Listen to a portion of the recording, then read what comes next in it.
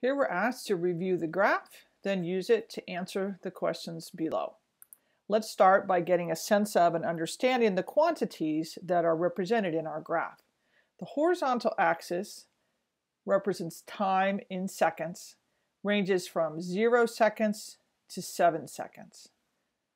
The vertical axis represents the height of a rocket in feet and starts at 0 feet and goes up to 100 feet. Part A asks us what is the input quantity, including units. And the input quantity and the values represented by the horizontal axis are the same. So that would be time in seconds. The output quantity is the height of the rocket. That's the vertical quantity. Height of rocket in feet. Summarize the situation that the graph could describe. So what it looks like here is that we're starting at 0, 0. Time is the first coordinate, height is the second. So 0, 0, the rocket starts on the ground, and after a certain amount of time, it progresses, so it takes off, reaches a maximum height, and then returns to the ground. So let's write that out in a sentence. So I'm going to say a rocket is launched from the ground, reaches a maximum height, then returns to the ground.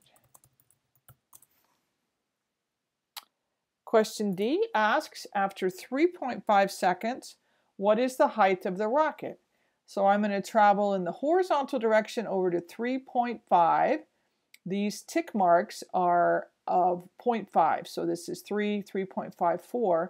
So then I'm going to go up to the graph and I'm going to go ahead and plot that point, and then I'm going to trace it over to 100. So after 3.5 seconds, the height of the rocket is 100 feet.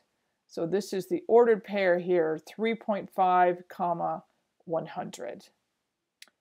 At what time or times is the rocket 90 feet high? So I'm going to look for 90 feet on the vertical, and then I'm going to plot, that's about right here, and right here, roughly.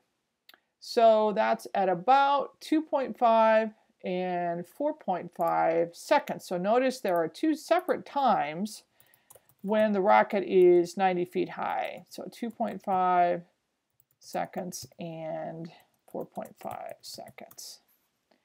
Identify and interpret the vertical intercept. That's going to be the location where the graph crosses the vertical axis. Well, that's going to be right here at 0, 0. So let's write that out.